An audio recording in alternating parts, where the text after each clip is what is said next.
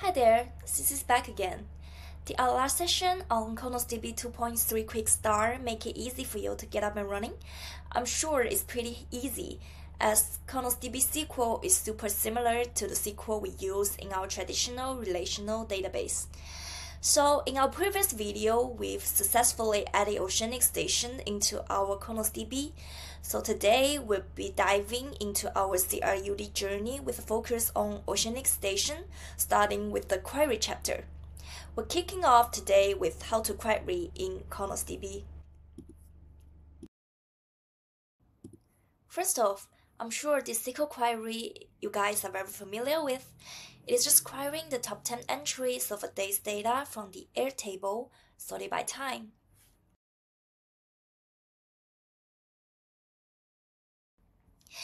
In time series data, there's a common query method that involves aggregating data through time buckets. Today, we'll be talking about the dayBean function in CnosDB. The dayBean function takes three parameters: interval, source, and origins. The interval sets the bucket length, source is the original field to process, origin is the start time for the data.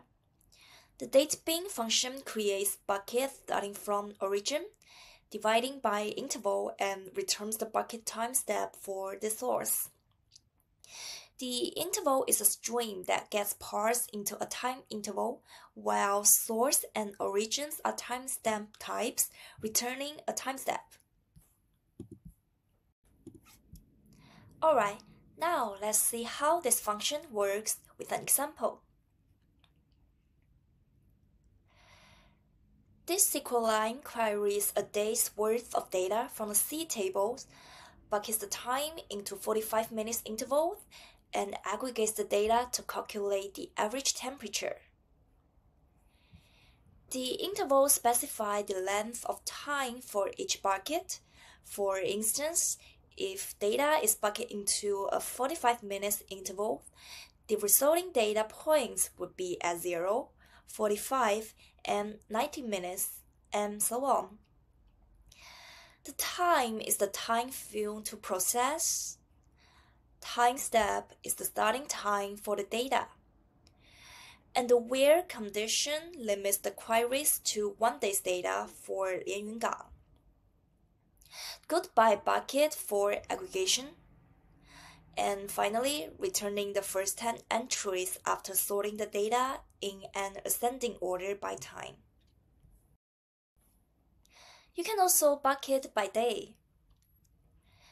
This SQL is used to query the average wind force at Xiaomaidao over a month.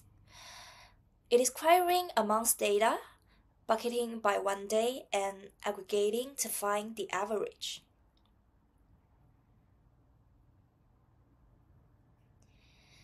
And there you have it.